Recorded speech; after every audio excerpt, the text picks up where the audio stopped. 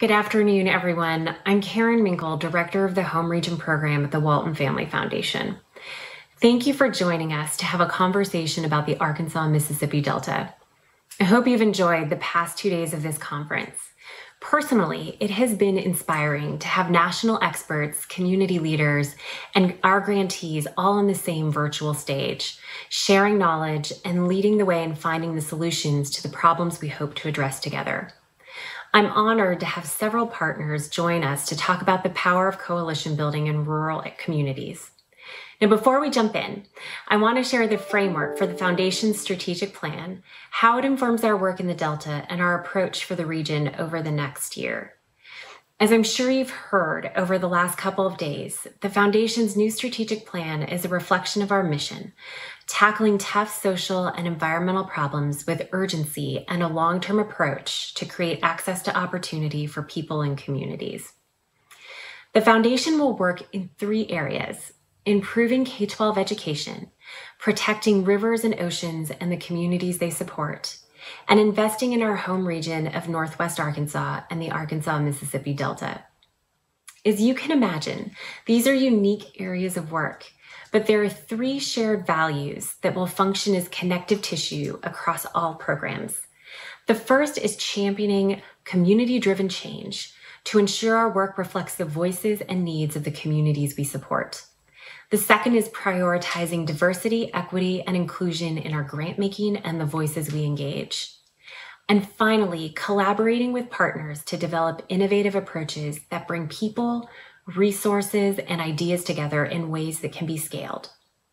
For the home region, that means honoring the Walton family's long-standing commitment to Northwest Arkansas and the Arkansas-Mississippi Delta. So, how will these shared values inform our approach in the Delta?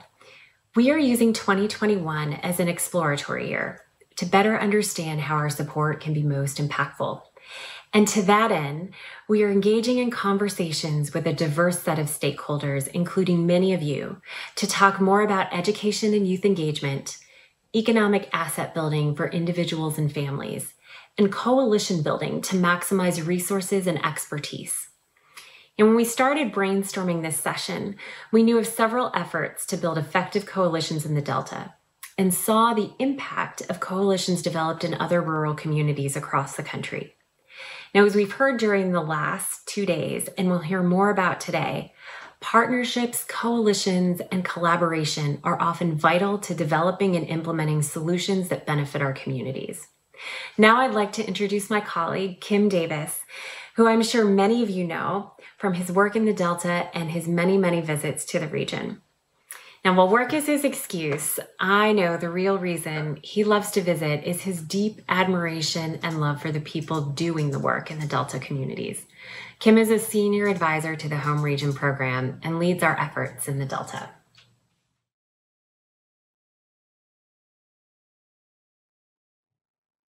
Thank you, Karen. It's a privilege to work with such a dynamic leader. And you're exactly right. There are a lot of things that I love about the Delta. The people are driving me back there over and over and over and over again, and I just love it. Although I got to admit, the sweet potato and coconut cream pie at Miss Lena's Pie Shop in Duval's Bluff is a good reason to go to the Delta. And I call it a shop very loosely because, in all honesty, when you enter into the shop, you're walking into Miss Lena's home kitchen. But I digress. Today, we're going to hear from people who understand firsthand the impact that coalition building can have on rural communities. They represent local, state, national coalitions designed to create better outcomes for the communities they serve. And after we hear from each of our speakers, we'll take some time to answer questions from the audience. First, we'll hear from Abby Holesclaw, Senior Director at the Asset Funders Network. Abby has a range of experience in philanthropic and nonprofit sectors. In her work with Asset Funders Network, she leverages a coalition of national funders focused on building economic well-being for all. Abby, it's all yours now. Thank you so much, Kim. And thank you to the Walton Family Foundation for asking me to be part of this important launch.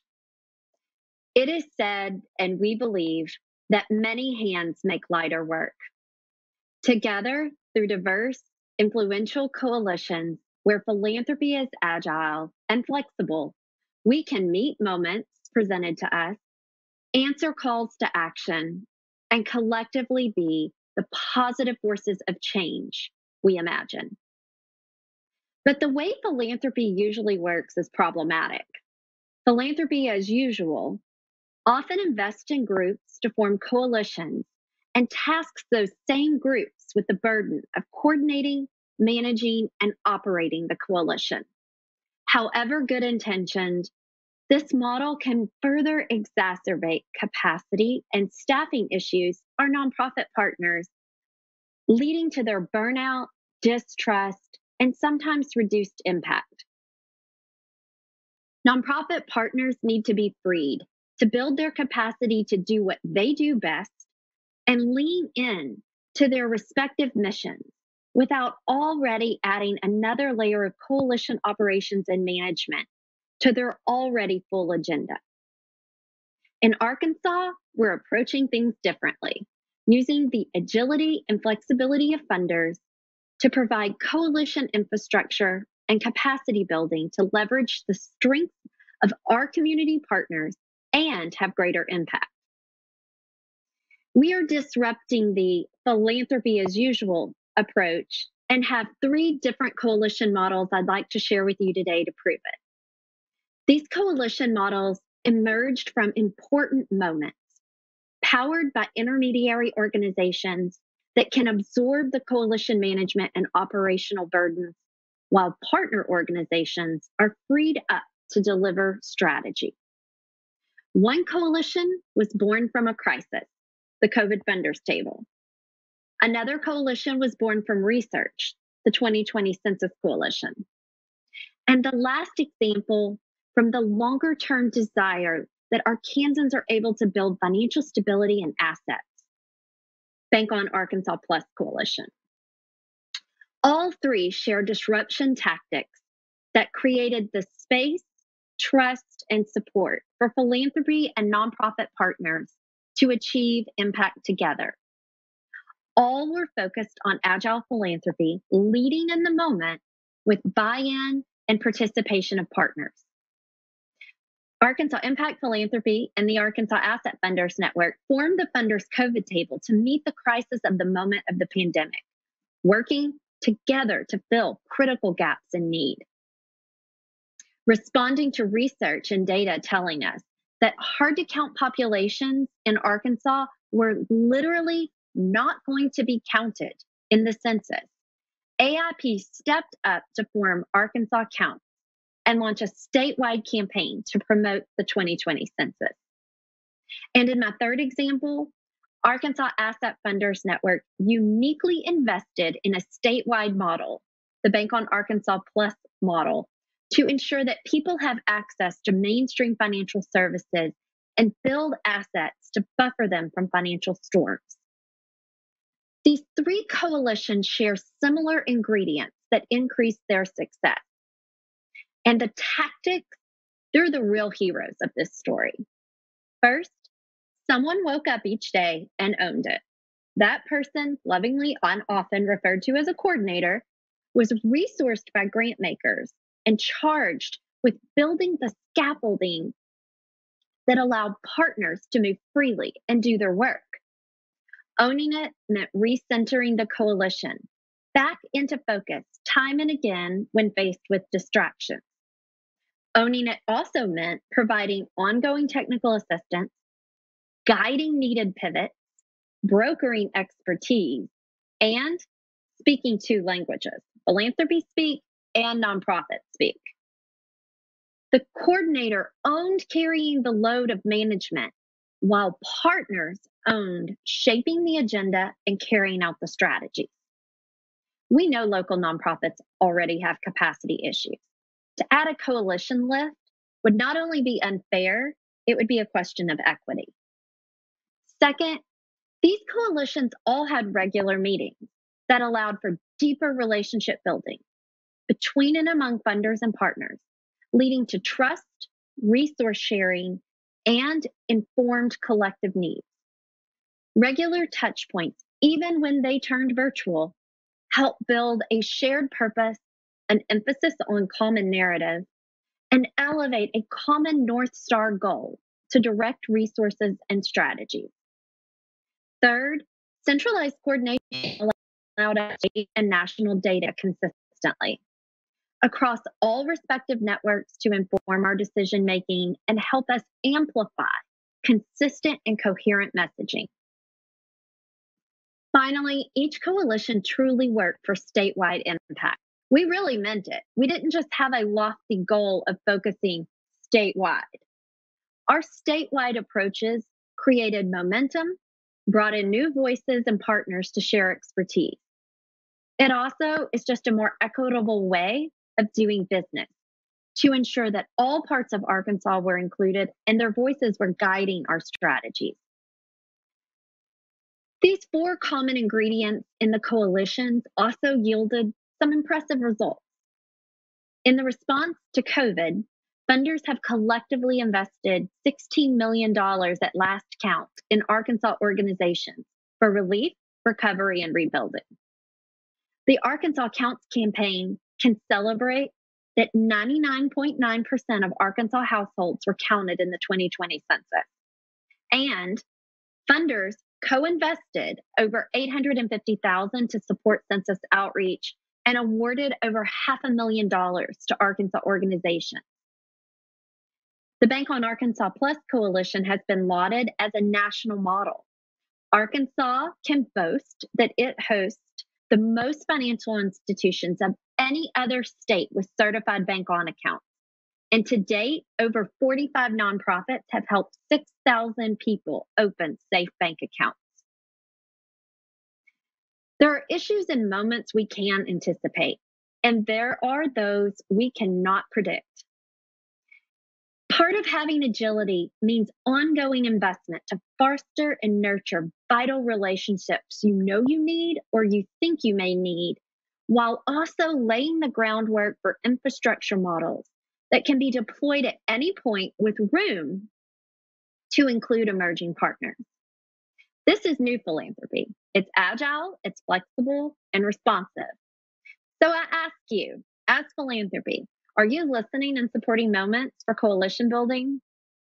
Are you prepared to deploy resources that give those coalitions the fuel to go? As nonprofits, are you willing to guide and lean into your mission alongside new philanthropy? This is our version of new philanthropy as usual in Arkansas, and we're excited for the journey to see where it takes us next. Thanks, Kim, and back to you. Thanks a lot, Abby. You know, the work that you are doing is so critically important. And I think there are a lot of jewels that Abby dropped along the way, right? This idea of coalitions of the moment. And so I'm sure we're going to have a number of follow-up questions when we get to our panel. Thanks again. Next, we're going to hear from Ryan Watley with Go Forward Pine Bluff, an initiative focused on a multifaceted city approach to coalition building. Go Forward Pine Bluff brings together education, local government, economic development, and quality of life initiatives as it's having a positive impact on the city of Pine Bluff in Arkansas. Ryan will talk to us about his work building coalitions across a complex community.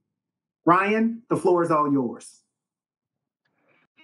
Thanks, Kim, and I hope everyone can hear me well.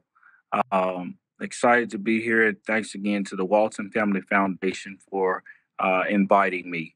I want to take this time to introduce a complex set of challenges.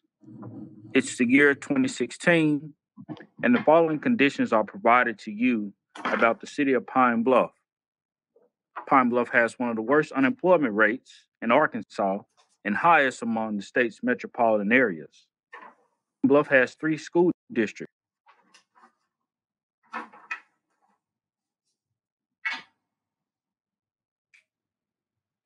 Outlook. A significant deterioration in the city's residential and commercial buildings, compounded by property neglect, absentee ownership. And the city contends with over 450 condemned, abandoned, or torn down residential properties. Multiple vacant stores and shopping centers, and the conventional mall is losing major retailers. Only 10% of the revenues by the Pine Bluff Convention Center come from events held at the facility.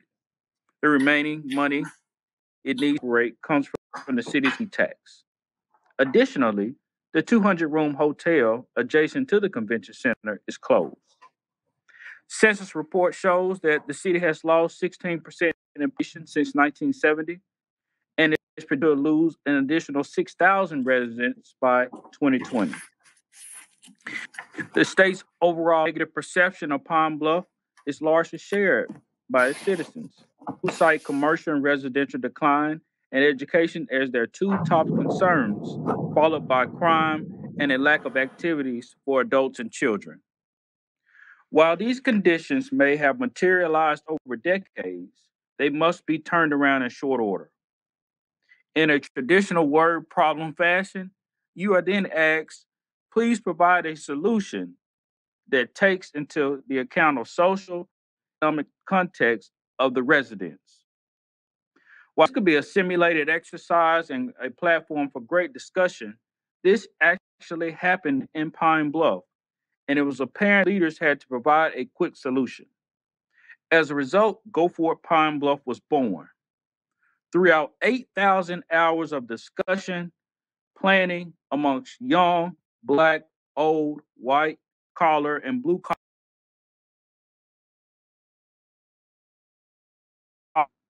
to address the downward spiral and in financial resources to bring about sweeping change and merely just address the issue at hand. This process established Go For It Palm as a coalition of coalitions divided into four pillars of economic development, quality of life, education, and government infrastructure. A plan was developed and revealed to the public. However, there was a great deal of mistrust and lack of confidence that had to be overcome because past efforts did not bring about results. While this plan had 26 broad-based initiatives, there had to be many community meetings to explain the in-depth approach to bring about change. Fast forward to the year 2020, and we have passed a sales tax and raised private funds to engage or complete 80% of those 26 initiatives. The work has brought about significant intangible and tangible results for the city of Pine. You can feel and see the difference, yet we have so far to go. Looking back on the initial conditions, the coalition of coalitions has helped to accomplish the following. Beginning June 1 of 2021, there will no longer be 3 school districts, but there will be 2, which will provide access to resources needed to support the challenge. The Education Coalition has also worked to establish a Teach Pine Bluff model, which incentivizes and increases the number of quality teachers within the city of Pine Bluff. The Pine Bluff Urban Renewal Agency was created with a systemic approach for the remediation of blight. And on a daily basis, Urban Renewal Agency can be seen rehabbing commercial properties and raising residential properties that are beyond repair. A minimum 2,500 jobs are expected to be added to the Pine Bluff economy by year 2024. And a technology servicing company has signed a lease to move in one of the largest commercial buildings in downtown. This will support population growth. The 200-room hotel has been acquired by the city, and as they understand that the success of the convention center hinges on the ability to have a functioning hospitality arm to recruit conventions. The city is currently considering a development agreement for the hotel. The state's overall perception is improving about Pine Bluff, which is why I may be on this call. However, residents still say we have so far to go, but they are believing Pine Bluff is a better place to live and than it ever has been because it is becoming more inclusive and amenable to diverse walks of life. Fortunately, used to. There are many about the work going on in Pine Bluff. Question lies, why was it different this time? The Go For It Pine Bluff movement was actually incorporated into a nonprofit, GFPB Inc. Human and financial resources were dedicated to driving the coalition of coalitions. We are a three-person team, internal team, that absolutely work well with others to get the work done. One thing about being a dedicated driving force is that everyone will point to you for consideration of issues that arise. But what we essentially want, but that is what we essentially want.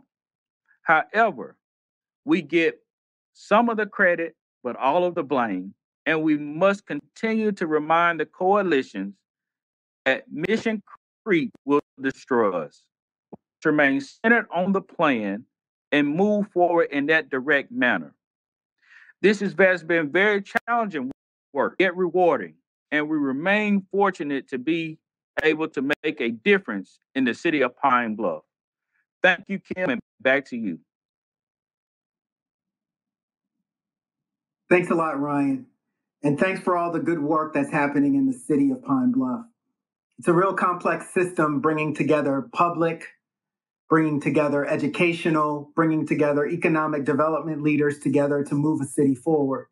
And your organization has done a fantastic job. Now we'll hear from Sammy Moon, Executive Director with the Mississippi Alliance for Nonprofits and Philanthropy. Sammy has led amazing work in bringing together a statewide coalition of funders, nonprofit organizations, helping break down the grantor-grantee power dynamic. Sammy, please bless us with some gems today. Thank you so much, Kim. I don't know how many gems I'll have, but we'll throw out what we've got. I'm so honored and humbled to have been asked to be part of this. So I thank you. I thank Karen and the rest of the team at the Walton Family Foundation for putting on this event and for inviting us to participate. Appreciate it very much. As Kim said, we have probably taken what Abby was talking about to the extreme here in Mississippi. Abby spoke about philanthropy and nonprofits coming together and working together in different ways and laid out models in Arkansas where that has happened. We in Mississippi have done that, and as I say, we probably have taken it to the extreme in that we have built a new business model with the Alliance of Nonprofits and Philanthropy that basically blows up the old way of working and is set in place to try to minimize the inherent power dynamics and privilege dynamic that historically has driven philanthropic and nonprofit relationships. So I want to take just a little bit of time to tell you about what we've done to lay out what we did, why we did it, how we did it, and what we've learned so far. And begin by saying I love the title of coalition work in rural communities. I think coalition work, however, applies not only to rural communities, but to urban communities and all communities in between, because I think, as Karen noted in her video remarks, coalition building leads to collaboration. So when I look up the definition of coalition, it's to come together, and we do absolutely want to do that. To collaborate, then, the definition is to cooperate. So we come together to cooperate, and we add the last phrase about we're coming together to cooperate toward mutually agreed upon results. So what we've done with the Alliance is we, like most places in the country, had two organizations, one that was siloed and working to provide services and supports to nonprofits. It was called the Mississippi Center for Nonprofits. We also had a separate siloed organization that was working with philanthropy called the Mississippi Association of Grantmakers. As we began working together and talking with each other and listening to each other in ways that had not happened before, we began to understand that there is no reason why we should be in separate siloed organizations.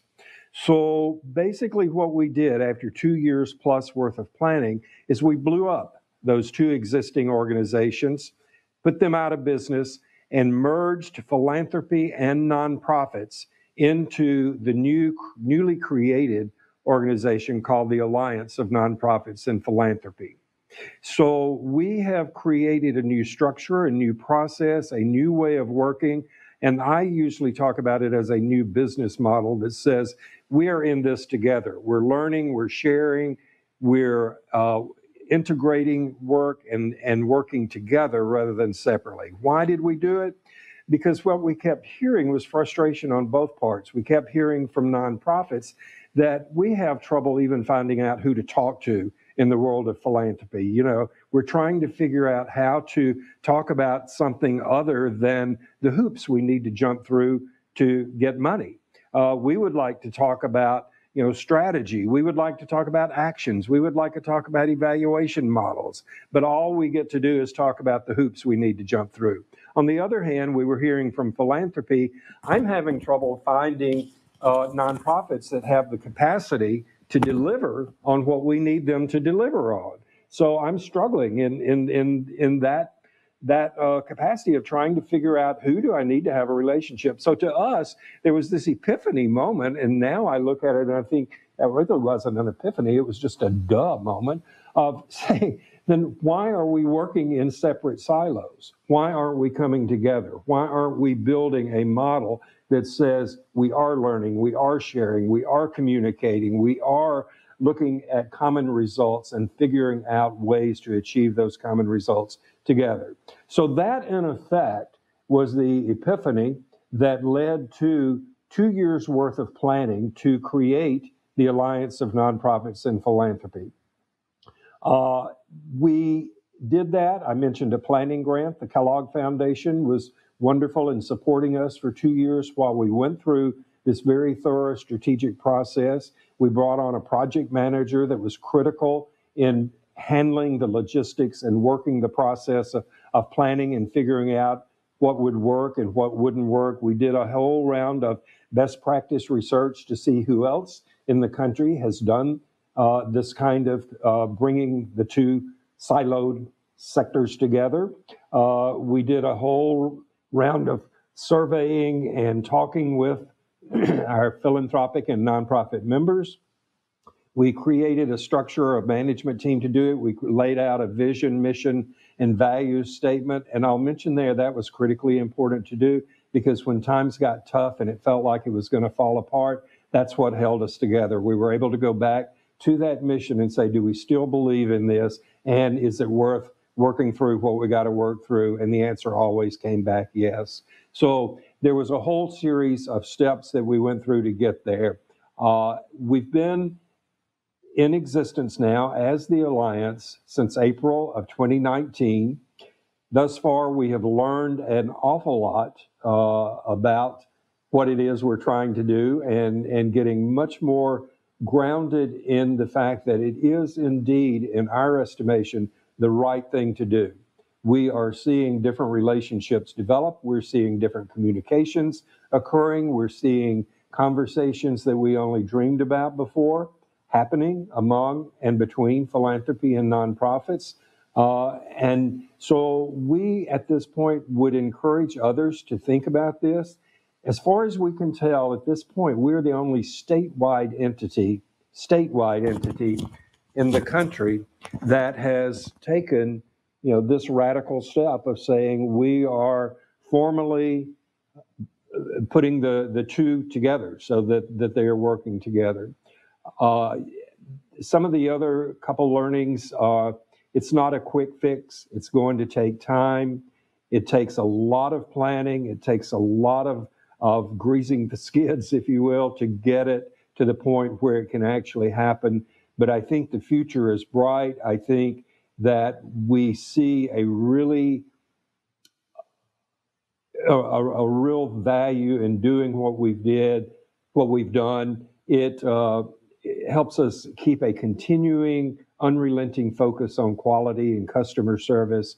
It helps us build more external partnerships. It gives us year-round presence in both sectors. And again, I'm grateful to be able to talk about it. I'm happy to answer questions. And Kim, with that, I turn back to you. Thanks a lot, Sammy. Every time we have a conversation, my friend, my basket gets full. So although you don't think there are gems that are being dropped, you continue to do it every time. So I really appreciate that. Last, we'll hear from Takina Watson, a teacher at KIPP Delta, her alma mater, and a 2020 Aspen Young Leaders Fellow. Takina is a rising star in the Delta region. She's a founding member of the West Helena Racial Equity Task Force, and will speak to us about building an active youth-based coalition to address the dynamics in her community. Takina, please, let's hear from you. Thank you so much to the Walton family for this opportunity. And thank you, Kim, so much for that great introduction. So today, what I'll actually do is start by discussing what I feel like is a piece of the roots to my coalition building in the Delta, in the Mississippi Delta. And so there was a fellowship that I joined my senior year in college. It's the Aspen Young Leaders Fellowship. It focuses on developing young leaders between the ages of 17 and 22. So, short story, in December of 2020, I met about 16 new people. I probably knew about 4 of them, personally, one. So, this is about 19 strangers. And so, in January of 2020, that was December of 2019. In January of 2020, next, we were in the Ozarks and we were meeting a new set of friends from St. Louis. And so, this was another cohort, and so all of us, newly knowing each other, we stayed in the Ozarks for a weekend with no cell phone service. And we spent the weekend climbing mountains, doing some self digging, understanding our traumas and ways, learning about the ways we can better contribute to society, and unknowingly building the start to a new family and coalition and preparing us for some major tragedies that happened only a few months down the line. A global pandemic plus a racial and cultural divide. We left in January excited and hopeful, full, with a goal to liberate our communities through access and education. Who knew this session was just in time? The Aspen Young Leaders Fellowship, there's 2 cohorts thus far, where at the time there were. Cohort 1 and Cohort 2 join with our communities to plan marches, create action plans, and better understand the needs of our communities in both Mississippi and Arkansas. We supported one another and shared our love and media support for our St. Louis family. During this time, some of us were still actively fellows. A part of our fellowship was a community impact project where we were able to brainstorm an idea specifically on supporting the needs of our community and implement with training on working groups, discussions from leaders across the country that have made huge impacts on their own communities, offering us advice and support with our plans. We were able to have forums on education, financial literacy, and mental health. We were able to offer free and discounted tutoring services, give the community access to the mental health services and free counseling that we offer in our community. 2 of my classmates and I, we sought to create an organization called Helena West Helena for Change. This organization started as a means for everyone in our community to be able to receive and share information without implicit bias. We reached out to our mayor with our concerns, and we were able to start the Racial Equity Task Force. We have focused on creating a credit repair program with the bank. We have nationalized Juneteenth as a holiday, and many of the abandoned buildings in my community are starting to be cleared and or restored. Right now, this coalition that we started at the Aspen Institute, it lasted way beyond the Aspen Institute. Right now, we're working operations inside of schools. We're teaching students. We're working on policy. We're inside the school. We're in school, serving our communities each year. A Christmas community dinner serving over 200 plus people. Each Sunday, working with a nonprofit called Delta Risings, serving a different street or church, trying to create summer programs to enhance social emotional skills alongside with reading and math, and supporting existing coalitions in their work for our communities by continuously trying to understand effective solutions for deeply rooted cultural issues. Teach Plus is where I'm personally able to learn more about the policy that directly affects my students and can see what's possible for me inside my classroom and inside the political realm. I'm able to give the state board and the school board recommendations firsthand as a teacher. I'm the one who sees my students every day. And so my impact matters. My voice matters when it comes to policy that directly affects those students. I'm again given those leadership skills and opportunities to write op-eds, complete focus groups, and engage in policy, and given those language skills to be able to translate between regular language and political language. Thinking of students and investing into our community recreation means investing into programs such as Thrive, which helps many of our students be able to express themselves artistically through community murals. They should continue to be educated and given resources like leadership and conflict resolution training at Brown University in Davidson, where I spent my high school summers. All of these coalitions rooted me in this idea to continue to meet my different classmates and my different peers. And now the work we do across our community has the same goal. And the goal is to continue to better our community through access and education. With that, thank you, Kim, and we're back to you. Thanks, Takina. It really is amazing, and I get inspired every time I meet young leaders like yourself and others in the Delta. You really have a special place in my heart. I want to remind everybody that we'd love to get your questions. So if you wouldn't mind, go to the chat. I don't know if it's on this side or this side, but please, let's put some questions in the chat for our speakers today. They're really very willing and able to share some really dynamic information with you. Abby, I'd like to start with you. I'm interested in hearing how the kind of momentum, like how do you sustain the kind of momentum post-COVID? I mean, you talked about the idea of coalitions of the moment, and they're critically important, right? I'd love to hear just a little bit more about sustaining the momentum post-COVID. It's a great question, Kim, and thank you. You know, we listen is part of it. I think that the infrastructure that has been built in each of the three examples, two of which, you know, are still ongoing as COVID has not gone anywhere and we're still in the midst of the pandemic. The funders are continuing to actually meet at least monthly and share. But I think the relationships will last beyond that, not only among the funders, but also explicitly with the grantees. And one of the ways we're working to really harness the momentum is to continue to bring folks together, to continue the communication where we listen and learn what partners are lifting up and elevating as critical need. Those conversations are actually a huge focus of Q1 and Q2 this year for funders. Thanks for that, Abby. Really appreciate it. Sammy, you talked about this idea of that power dynamic. What type of conversations happened around, particularly with funders, around really relinquishing a little bit of that, or sharing? That's a better way to say it. Sharing that power dynamic. Well, that's a very, very good question as well, Kim. And I will tell you, both from our research that we had done prior to our journey, as well as what we've learned since we have flipped the switch and become the Alliance, that is a fundamental question that people said you're going to have to deal with. And in fact, what people that we were talking with said to us is, and there were several places across the country that had started down this journey of actually blowing up and creating something new.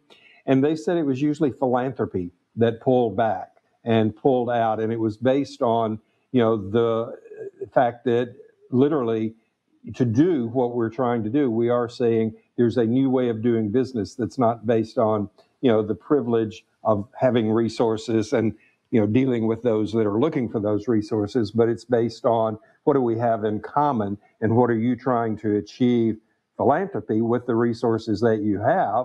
How can we play a role in matching you up with one or more nonprofits that are able to deliver, to produce what you're trying to produce, and then be a broker of a relationship, though, that you talk together, design together, plan together, share together, evaluate together, and build a relationship so that you're both getting what you need rather than the old way of just creating an RFP, throwing it out there, and hoping that somebody comes along. So one, I think there's the longer term that it's going to take for people to get used to working differently together is one thing. So we're in it for the long haul. Two, I think it's providing success along the way so that we build in those broker opportunities where we put people together consciously and strategically to have the conversations they need to have. And all of a sudden, the light bulbs go off and they say, oh, I don't know why we haven't been doing this before. And that has happened already.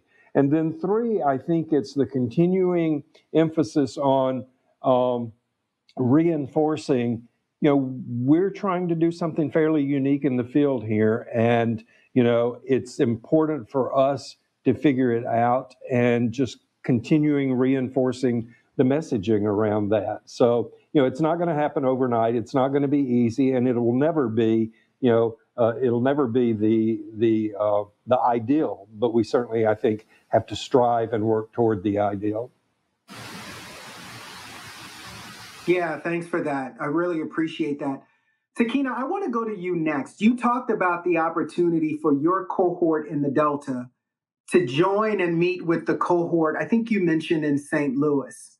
I'd be interested in hearing just a little bit more about what were you able to connect with by meeting with a cohort that may not have been based in the Delta? What learnings happened during those cohort meetings? Thank you. I think there were so many learnings that happened in that one event that prepared us for so many more events that were to come in the months later. One thing, just a few more details. We stayed in a cabin. And so that's another thing. We're 17 to 22, and you're sleeping with complete strangers and you have no cell phone service. And so you have to talk to each other about something. Um, and so we realized really quickly that most of the issues, or quote unquote issues, that we felt like we had in the Delta we were not alone. That was thing one for us. And it was a big thing for me. One, we were not alone. And two, there was nothing stopping us from solving most of our issues together. And so sometimes their brainstorming and our brainstorming together just allowed us to push our ideas beyond where we even thought they were possible in the beginning. Another thing that we did that I specifically was impactful during that experience, we meeting those different groups, we also did some unlearning and relearning about ourselves and our communities in the same time.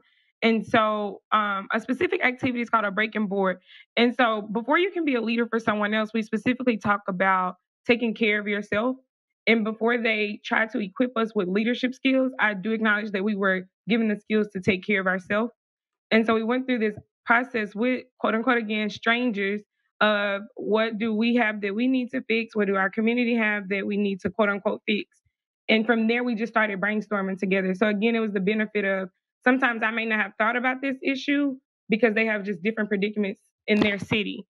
But we all had the same issues and we all could work together. And ultimately, that's what it became. We still do work together just across different state lines. That is fantastic. I really appreciate that. This next question, we're going to go to Abby first, but Sammy, I'd like you to jump in on this when Abby finishes as well. So Abby, and I'm listening hard on this one. How do you deal with disparity in resource levels among grant makers in the coalition? I'd love to kind of drill down on that a little bit. And then Sammy, I'm sure you've experienced some of that, the idea of disparities between grant makers in the coalition. So Abby, take it away.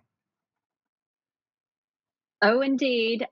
Folks' checkbooks are and come in various sizes, right? Let me say first and foremost, I think that we all quickly go, when we think about philanthropy, to thinking about actual dollar resources.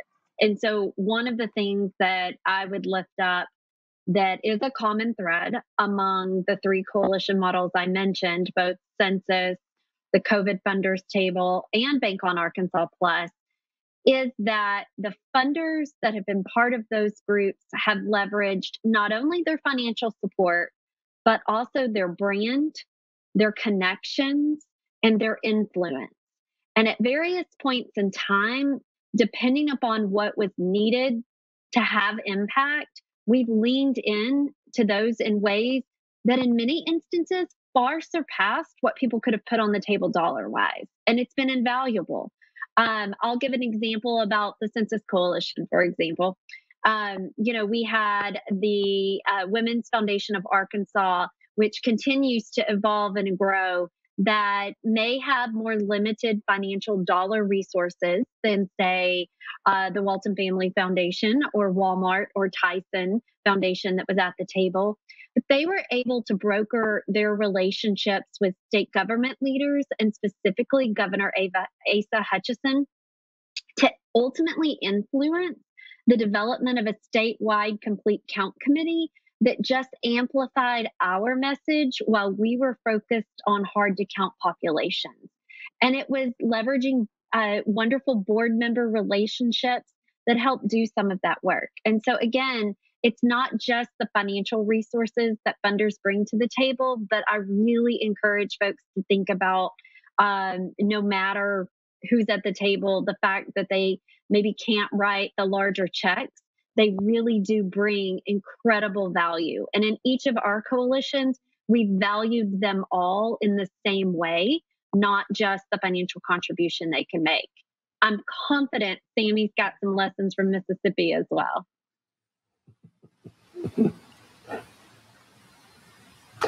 Well, I'm happy to jump in and say a couple of things here, and totally agree with Abby in terms of there's much more than just financial resources that get brought to the table.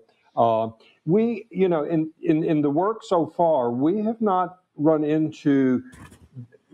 I keep losing my earplug here. We have not run into this as a particularly difficult issue to deal with. And I think there are a couple of reasons for that. One is the relationships, and Abby mentioned relationships as well. But, as you know, in Mississippi and in Arkansas and in the South, everything is based on relationships.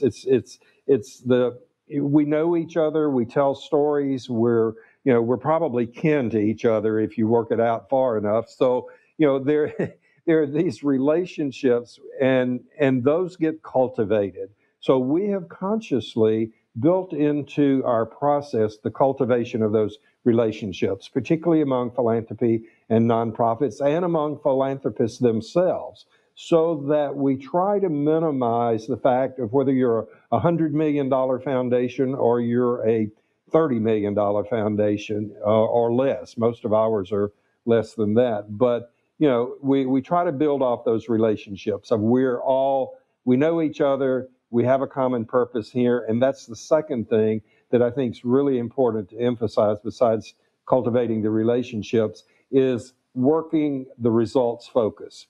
Because, if you come to an agreed upon set of results that you're working toward, it doesn't matter the level you're putting in, because you're using the resources you have to try to achieve that common set of results. So, in the pooled funding work that we've done, for example, again, we've got people that have put money in from the $100 million down to the Small Family Foundation, but the decision making is built on relationships and built on, we're after results. So it's been a pretty democratic process so far. Now, we may run into challenges later on, but those two things, in addition to what Abby said, I think are important.